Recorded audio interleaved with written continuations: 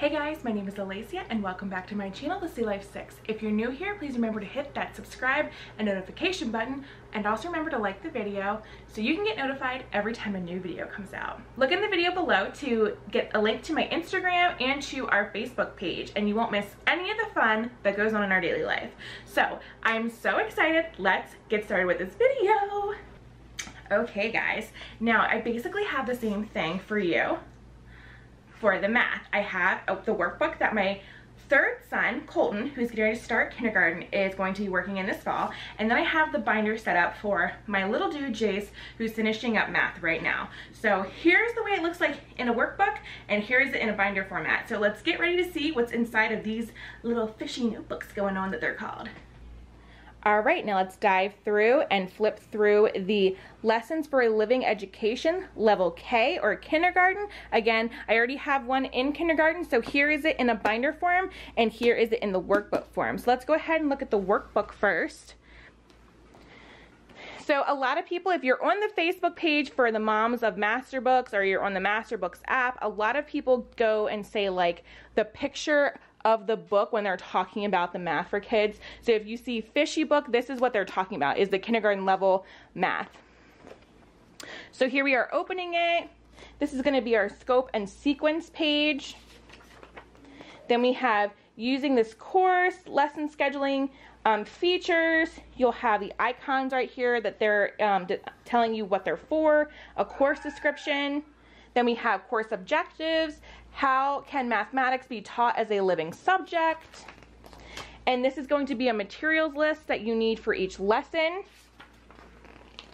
Calendar concepts. They're going to start teaching about calendars and days of the weeks, how to grade assignments. And then here is a first semester daily schedule. And it's going to have the due date, a check mark for it's completed or a grade. Then a second semester suggested schedule.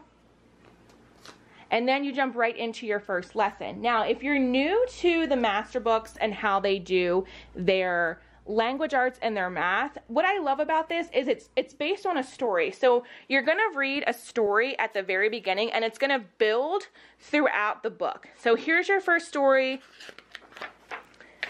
And then it's going to get into exercise 1, day 1. So this is your first exercise for your day 1. And again, I love how everything is simple. It's brightly colored. The pages are sturdy. It's just very nice. And then it's going to keep going.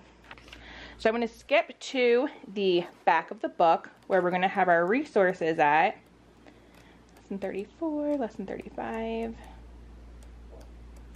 Okay. 180.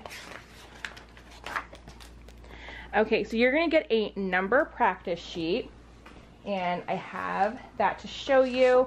I took mine out and I laminated it. It's also on the back going to be a shape practice sheet.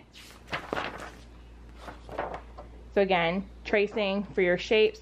Here is the daily calendar. So I don't have the calendar to show you guys right now. It's with in my bag with my other things that I had for my Special K, my flashcards, which I can't seem to find since we came back home. But this is what the calendar looks like. And again, I cut this, I laminated the top portion, and then I laminated each one of these. And then I also went ahead and laminated numbers to do the days of the week. That's the only thing they didn't give you was numbers, and I went ahead and did that myself. And this is going to be just some exercise questions and then puzzle solutions if you need help with the puzzles. And that's pretty much it for the math. So I'll show you guys what it looks like in the binder format now. So here's the binder. Again, the practice sheet. And then I went and made my kids some flashcards myself just because I have a laminator. So I made my own number flashcards, or you can just get number flashcards from the dollar store that are like $1. I had the flashcards already, so I just went ahead and made them myself. And then similar to the other ones. Now, I don't use the suggested daily schedule just because we did not start my kindergartner in like the one like the first semester basically. So I didn't use this for my kindergartner I currently have. He's going to be ending this summer, and then I will be using it, however, for my next kindergartner that's getting ready to start in the fall. So this will get laminated for me, and I'll be using that. Mommy, can I go on the piano? No, go out. Mommy. Go out, please. And then this is just a flip through of him doing some of the activities. And then, like I said, we're kind of just going through this.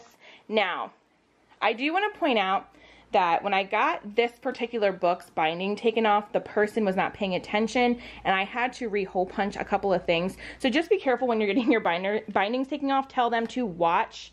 They really don't need to go past this line provided. I had a teenager that did this book, and he just did not pay attention and kind of cut off my line, so that sucked a little bit. So like you'll see, these ones are loose in the back.